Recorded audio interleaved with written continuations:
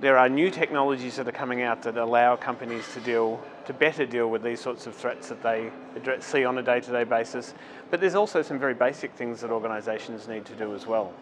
So if we start with the basic side, the basic things around keeping your systems up to date, patching your systems against vulnerabilities, the basic hygiene you need to do from an IT perspective to make sure that I am addressing the changing threat landscape that's happening on a day-to-day basis. If in fact I do get breached and I have to restore my business at some point in time, am I doing backups? Are those backups being tested? Am I able to respond? One of the very fundamental things, if you look at the network is the common denominator of everyone's business. If you look at IoT as an example, everything is connected to the network these days. So we can use the network to limit that access and to segment the network. The first one is the role that AI machine learning plays.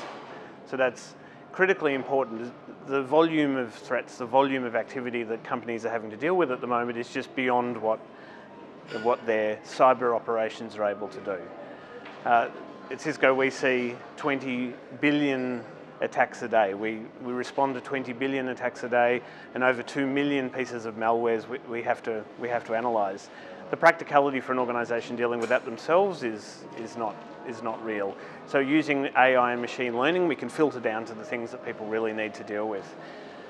Another thing is actually cryptography. So when threats have got into organisations, it's very common these days that the activity will be encrypted. So it makes it very, very difficult for organisations to really understand what's going on. It's encrypted traffic flowing on their network. So we can also use AI and machine learning to make an assessment of that encrypted traffic without having to decrypt it. Another important one is cloud. Cloud, everyone is moving to cloud. People are moving their workloads, people are moving their data to cloud for a whole variety of reasons. But cloud also completely changes the security profile for organisations. So that's another important trend that's going on in the industry at the moment.